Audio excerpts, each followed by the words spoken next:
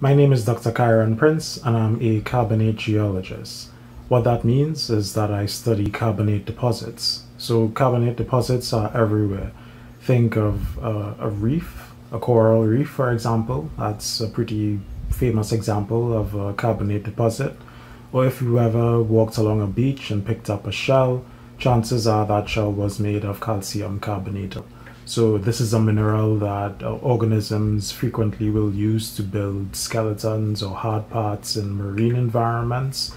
And I come along afterwards and study those skeletons to determine what the environment was like in the past. And it has great information about what ancient climate was like, what ocean conditions were like, and it's a really great tool for figuring out past environments, even those from millions of years ago. It's pretty cool if you ask me.